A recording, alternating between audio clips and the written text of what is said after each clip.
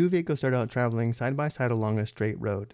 Their position functions shown in the following graph are given by s equals f of t and s equals g of t, where s is measured in meters and t is measured in seconds. The first question is which vehicle has traveled further at t equals 4 seconds? Let's start by determining the points on both graphs where t equals 4 seconds. On the blue graph, we have the point 4, 4. This indicates that g of 4 is equal to 4. We know vehicle G has traveled 4 meters after 4 seconds. And now focusing on the red graph, we have the point 4, 6, which indicates f of 4 is equal to 6. Vehicle F has traveled 6 meters after 4 seconds, and therefore vehicle F has traveled further.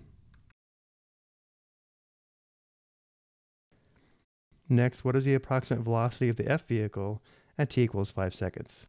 The velocity is equal to the slope of the tangent line to the position function. So because we're focusing on vehicle F, we're focusing on the red line. If we locate the point where t equals 5, we have this point here.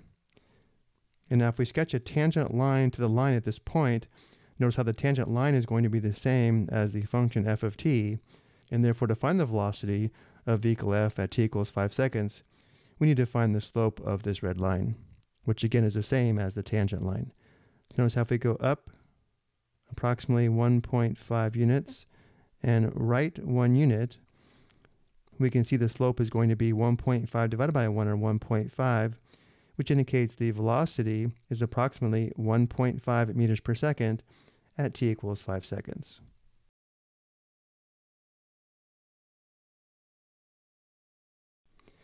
Next, what is the approximate velocity of the G vehicle at t equals 5 seconds? So now we focus on the blue graph. At t equals 5, we have this point here.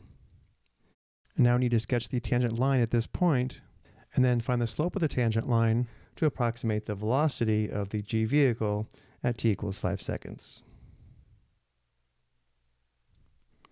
So here we have the tangent line. From the point of tangency, notice how if we go up 3 units and right 1 unit, the slope of the tangent line is 3 divided by 1, or 3, which indicates the approximate velocity of the G vehicle at t equals 5 seconds is 3 meters per second. And for the last question, which vehicle is traveling faster at t equals 6 seconds? Let's begin by determining the points on both graphs where t equals 6 seconds. In this case, it happens to be the point of intersection, which indicates at t equals 6 seconds, the vehicles have traveled the same distance. But again, our question is which vehicle is traveling faster at t equals 6 seconds. Focusing on the red line, we already know the slope of the tangent line at this point is going to be the same as the slope of the red line, given by f of t, which we know is 1.5. So we know vehicle F is traveling 1.5 meters per second at t equals 6 seconds. To approximate the velocity of the G vehicle at t equals 6 seconds, we need to sketch the tangent line to the blue graph at this point, which would look something like this.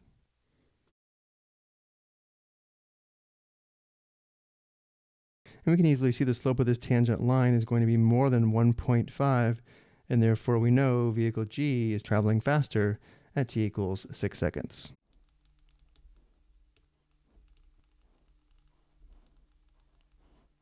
I hope you found this helpful.